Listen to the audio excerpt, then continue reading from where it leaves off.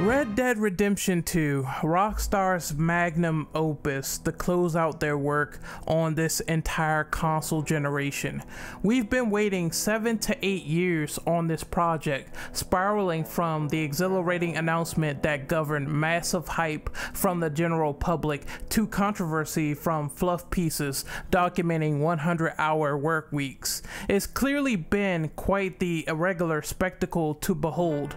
Red Dead Redemption is possibly one of the best open world cowboy simulators I've played last generation, mixing some very pleasing authenticity to that time period while giving us a scarred, mysterious history behind the antics of John Marston. Does Red Dead Redemption 2 follow in the same vein in terms of quality? Let's start off with the most important aspect: gameplay. The gameplay in Red Dead Redemption is practically identical to the previous game and Grand Theft Auto 5. You control Arthur Morgan and trek through a plethora of areas ranging from snowed-in mountains, caves, deserts, giant cities packed with density, and bayous that will make a southern gator blush. The world is naturally dangerous, with all new surprises that creep around each corner, and there's a magnitude of dynamic events that perfectly burn through your time. You might choose to help someone who has been bitten by a poisonous snake, for example, or you could choose to ignore the request and watch as they succumb to the venom. It's all tied to how you earn positive and negative fame points, money, and gaining new items that can aid you in the next firefight. The movement is heavily physics-based, so don't go in expecting Arthur Morgan to be an unstoppable locomotive train like Spider-Man in terms of movement. This has been a point of contention due to the application of clunky realism, which we'll cover in a moment. However, in particular, I really don't mind the deliberate awe of the Euphoria physics engine at work within this game. You accurately clamber, stumble, and fall realistically depending on the axis of the surface you're trekking through, along with inclement weather. Arthur can't initially sprint for too long without tiring out, but the micromanagement options and the toggle to run feature can gradually help you overcome some said issues. I just wish that you could do a light jog in your settlement camps, because Rockstar thought it was a bright idea to hammer in forced walking segments during those times. Aiming might feel a bit surreal within gunplay to get a beat on your target when prominent pain wobble comes into play, but honestly, I could say these moments of hectic gun battles felt so visceral once I got the hang of it. Shotguns just blow off limbs, the common repeater returns along with sniper rifles, pistols, and revolvers, and they all tend to make short work of enemies depending on how good of a shot you can be.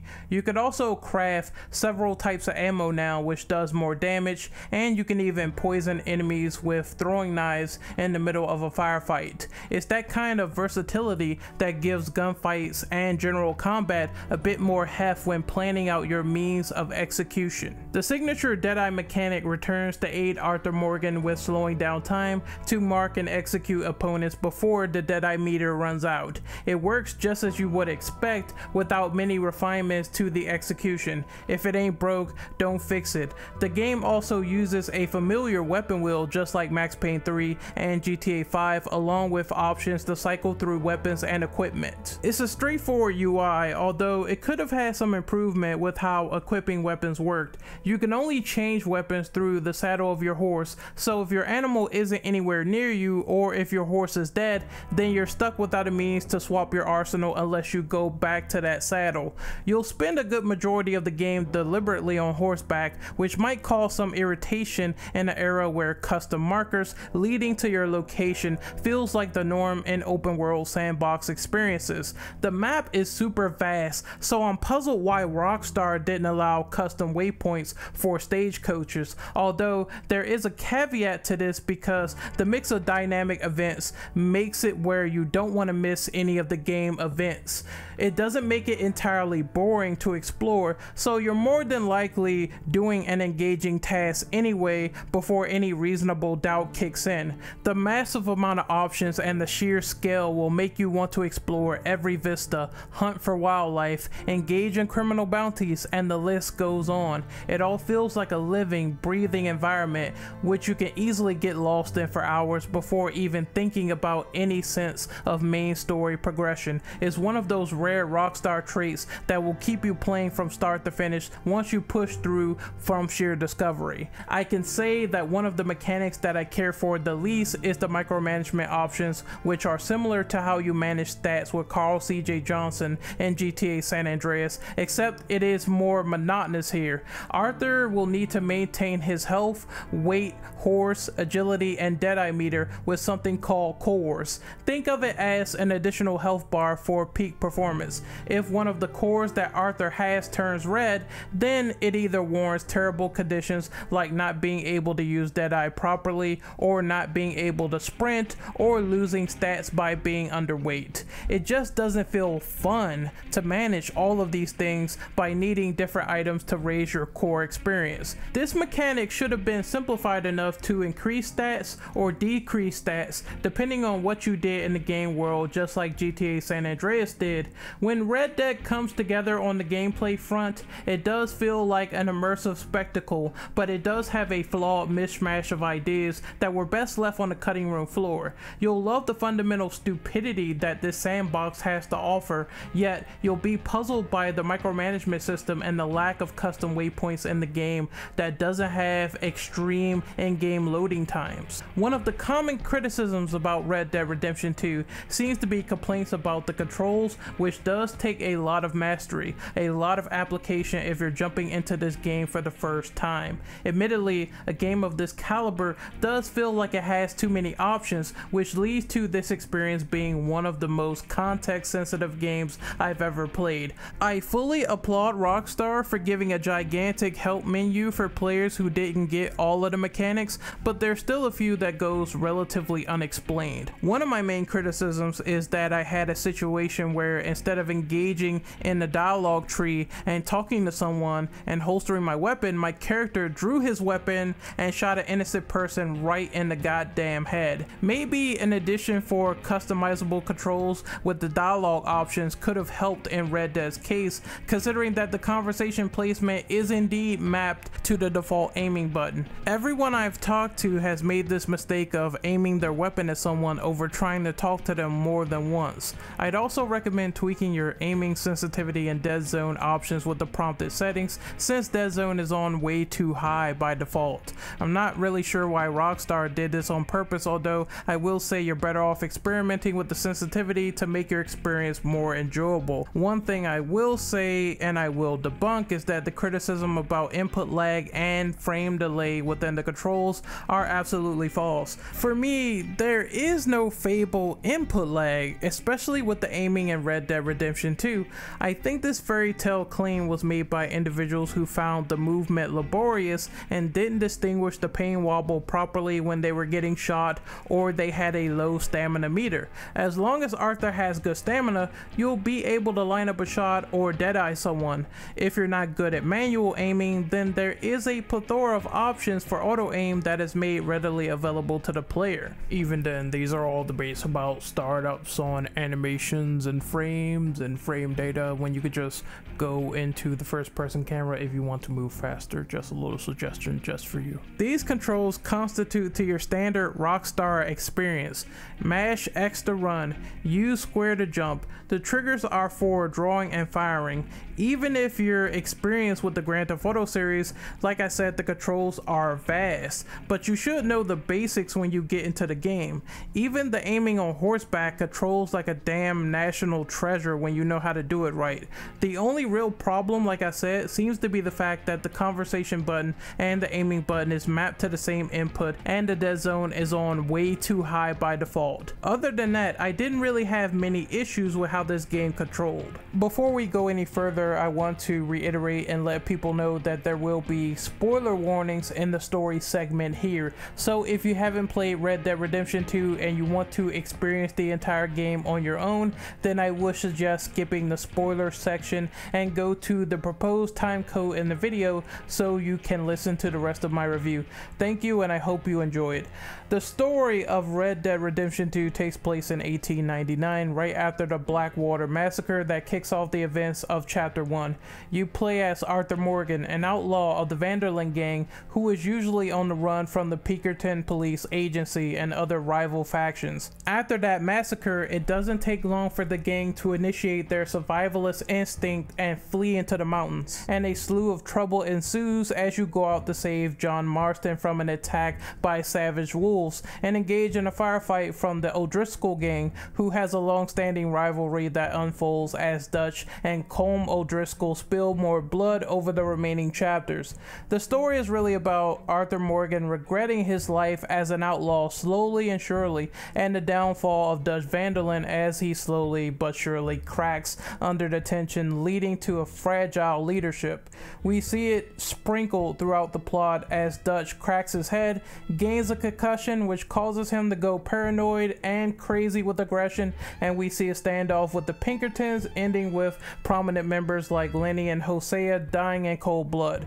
When Dutch loses his moral support with Hosea, he takes more drastic measures into his own hands to justify his means of survival, which becomes the opposite of what he taught Morgan or Marston, doing things peacefully, robbing and giving money to the less fortunate. Now he just senselessly kills people, as proven by the scene with Angelo Bronte and an innocent woman in retaliation in the Guarma chapters, all while manipulating the natives like eagle flies to his advantage. It shows that Dutch has changed forever, which leads to his character being more cold-blooded but having ideals in Red Dead Redemption 1. There's a lot of focus on Dutch going mad in these later chapters. The problems just pile on after your trip from Cuba.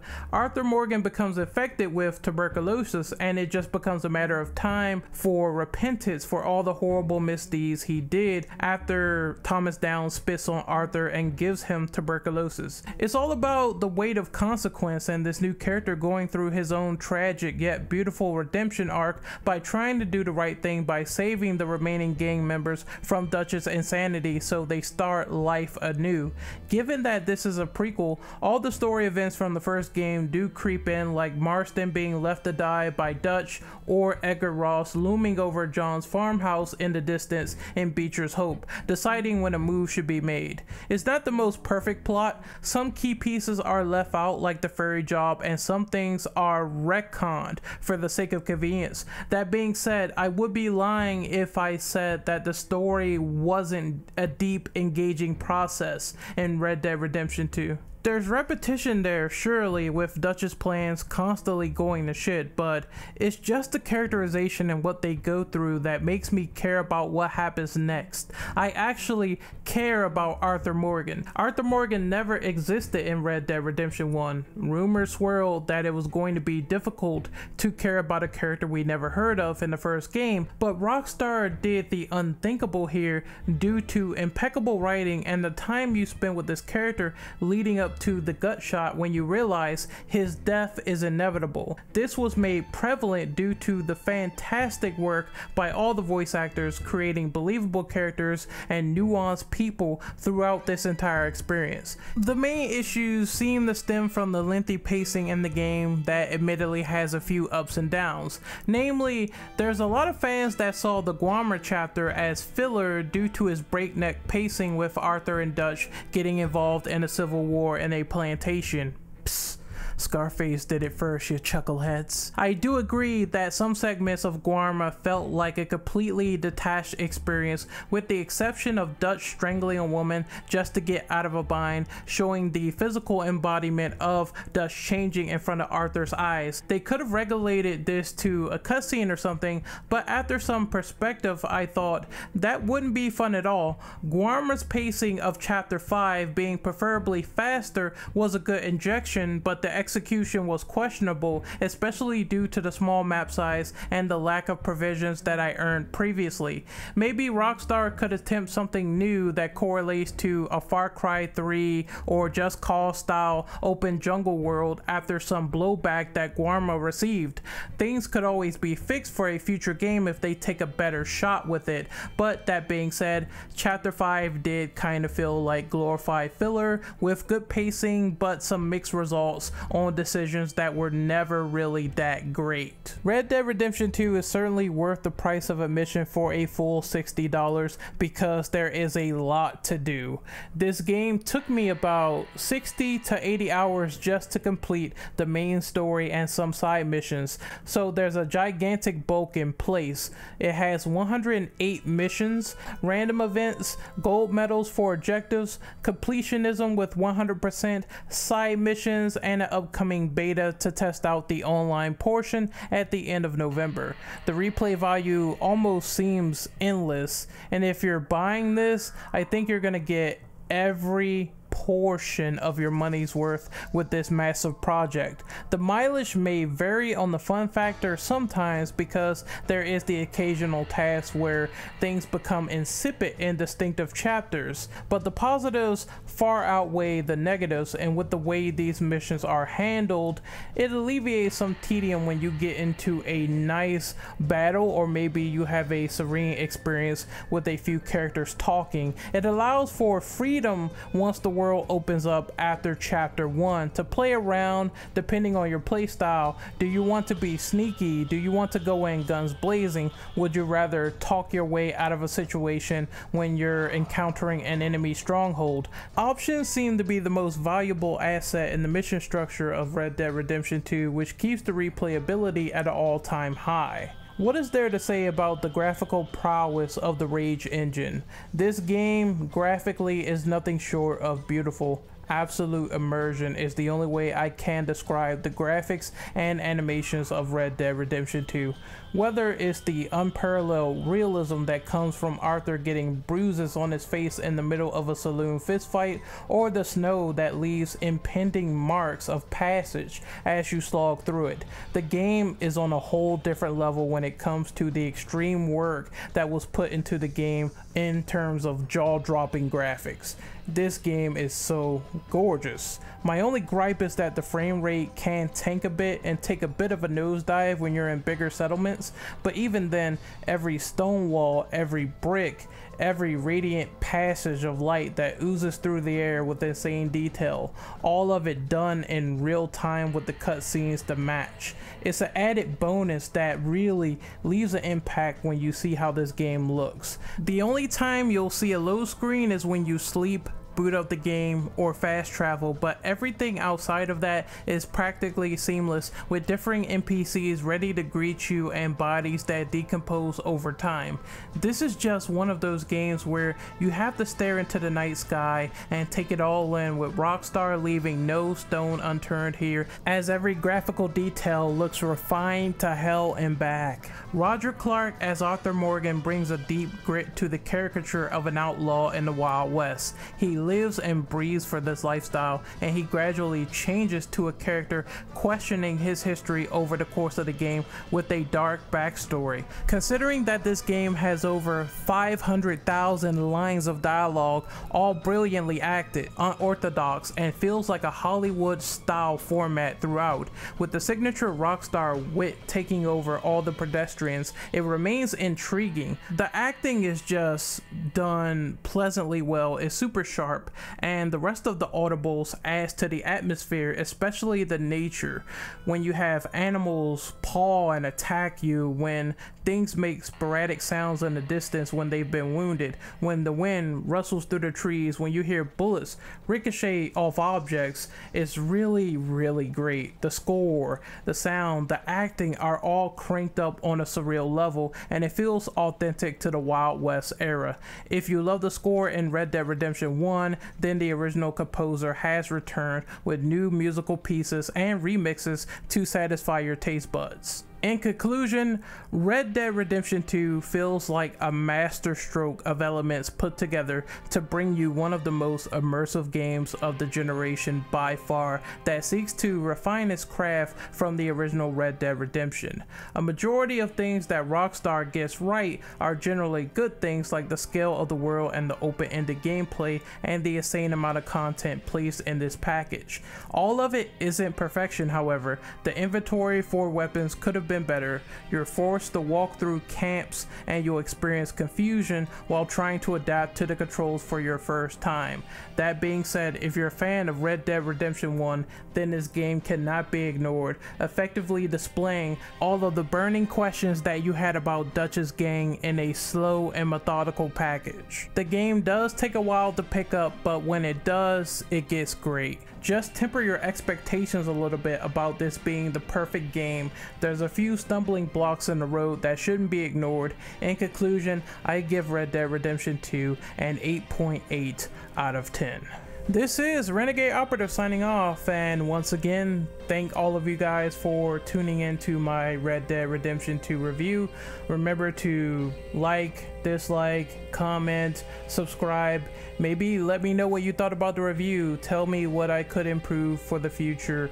If you agreed, disagreed, sound off in the comments below, and I will try to get back to you at my earliest convenience. The next project I will be working on is a review for Castlevania Season 2. A couple of people asked me about it, and by the time I finish binge watching it, because it's 7 episodes long, double the amount of Season 1, I will get right into it and give you guys my late thoughts on that, along with possibly talking about the Adi Shankar crossover with DMC and Castlevania that's going on right now, that was recently announced. So I'm gonna pump out 2 videos on Adi Shankar stuff and give you my opinion on those soon, so look forward to that in the future. This is Renegade Operative signing off, and as always, take care.